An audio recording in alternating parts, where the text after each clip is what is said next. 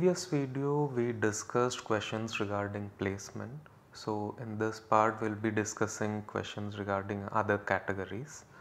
So the first question is many participants have asked, like, what is the actual difference between reflection spot and chunking of video? They somewhat seem similar. Okay, so this is a good question and they are not similar. So chunking the videos, so think about it this way. When you decide to take how much to teach in a lecture, when you plan a lecture, you decide how much of the content you are going to deliver in the first class, how much you will deliver in the second class, you do that, right? So this parceling of the content into the first lecture class, in the second lecture class, this is called chunking of the content. Now when you translate this into a MOOC setting, what happens is, in a MOOC your learning dialogues are maximum how many minutes long? Maybe around 6, 6 to 8 to 10 minutes I would say. So when you have to fit in content into 8 to 10 minutes, automatically you will be now deciding how much of the content to pack into a 8 to 10 minutes long learning dialogue. So let us see an example on screen. So on screen you see an example of covalent bonding from chemistry. Suppose I am going to teach covalent bonding to higher secondary students, that is class 11th and 12th. So I decide that in one LED I am going to cover single, double and triple covalent bonds, but I will not have much time left after these three subtopics.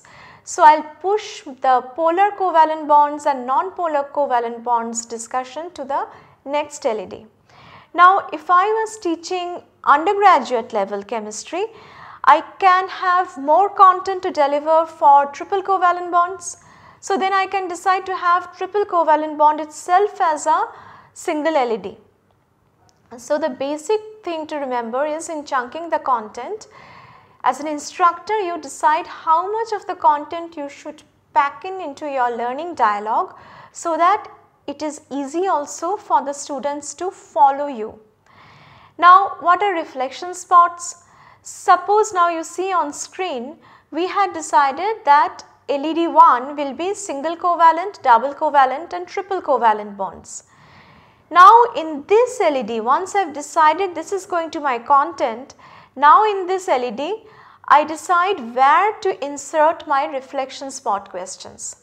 Suppose I decide I am going to have a reflection spot question right after I have taught them double covalent bond.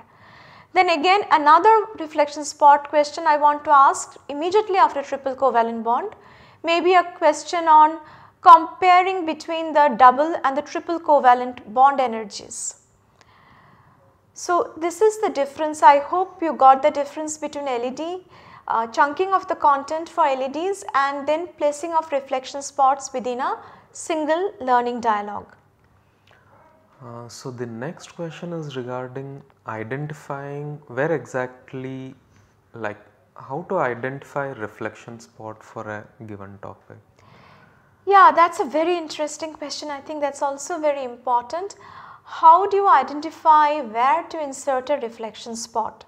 So if you recall the learning dialogue on reflection spots, there it was told that you have to insert, you can insert reflection spots at logical pause points and structural pause points. Now structural pause points are very easy to identify. Have you ever experienced when you are teaching in a face-to-face classroom that you have lectured for too long and you are losing your students' attention? Then you break into a question, right? Do you have any doubts? You stop and ask them such questions, right? Similarly, in a MOOC setting, now you can't see your learners in front of you.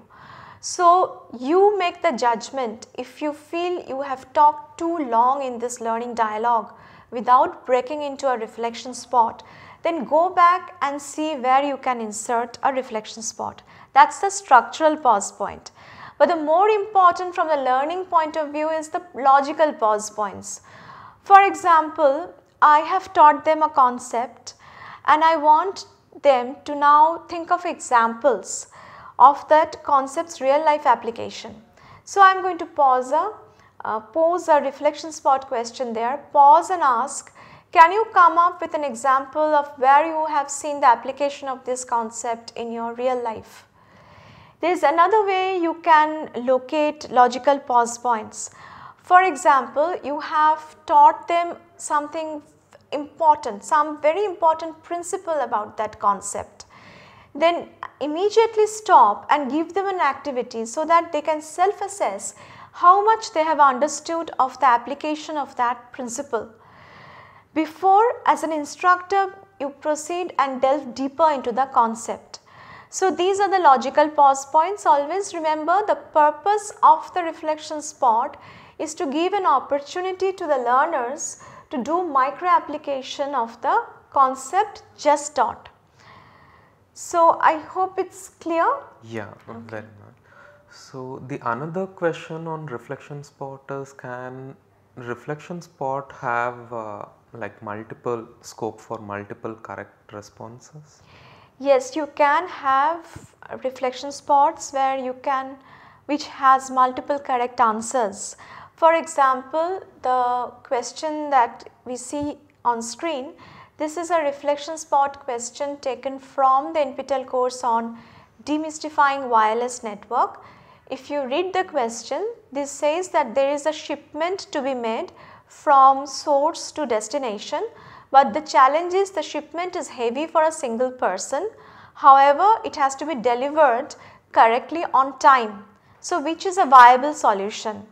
Option A is, as all shipments are modular, that is, you can break it down into pieces, they can be taken in parts by the same person on multiple trips.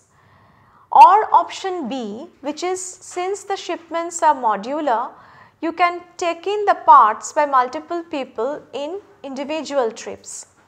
So, which one is the solution, valid solution for this challenge? Now, if you think about the answers, both of them are correct. Option A is also a valid solution, option B is also a valid solution. But when you give feedback as an instructor, you will be explaining why option B is a more optimal solution than option A in terms of time plus cost. So, yeah, your reflection spot questions can have multiple correct answers.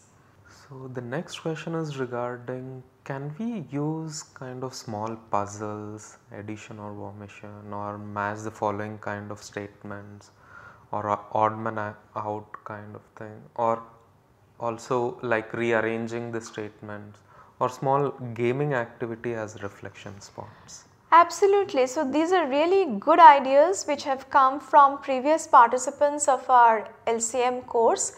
You can definitely have a range of types of reflection spots, and it is always advisable to give a variation in the type of questions you are asking. You can have questions on odd man out, give them puzzles, think of a gaming way, or match the following. These are good ideas, and I think we should be trying these in reflection spots. Thank you. It is interesting to see how my reflections are validated and sometimes what the expectations of the tutor have been, as it is not the real time interaction. Yeah, so this question was posed last time in the LCM course. So, what the learner asked was that it will be interesting for me to see how my responses to the reflection spot questions compares with what other learners have given as response. But that is not happening in the current format of the reflection spots. So, and she called this as a passive reflection spot. So, if you want your learners to be able to discuss the answers of their reflection spots, then of course you can post the reflection spot question and ask them, go to the discussion forum and post your responses to this reflection spot and discuss among each other. This is a good question and you can think about it. Just pose a reflection spot and ask them to go to the forum and discuss. That will be a nice way to answer or resolve this type of purposes. On Same issue with regard to the closing the loop. So how do you close the loop of the reflection spot? Yeah, this is a very important question. When we are taking our LCM workshops also, we have seen many of the faculty faltering at this point. So you have a multiple choice question given as a reflection spot. For example, see the question from the NPTEL course on wireless networking. So you have been given 3 options, option A, B and C. Now you pose, as an instructor, you pose this as a reflection spot question, and then what most of the faculty do is they say yes, so option C is the correct answer, and they proceed. Now pause here for a moment and think, if you give this level of feedback that option C is the correct answer, how much learning will happen for the students? So what is advisable is, when you are closing the loop after posing the reflection spot, that is when you are giving the feedback, you give explanation as to why option A and option B are incorrect. So say option A and option B are incorrect because hence option C is the correct answer. When you give such corrective, constructive feedback, then students understand where they went wrong. Therefore, definitely when you are giving a feedback, keep this point in mind. Don't just say option C is the correct answer and proceed. Give explanation as to why the other options are incorrect. And we know that the reflection spot is not a graded one. So how can a facilitator know that learner has actually understood the concepts that have been discussed?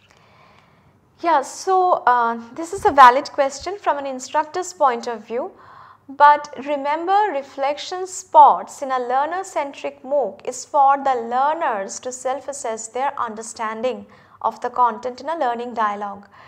As a facilitator, as an instructor, definitely you would want to know how much they understood.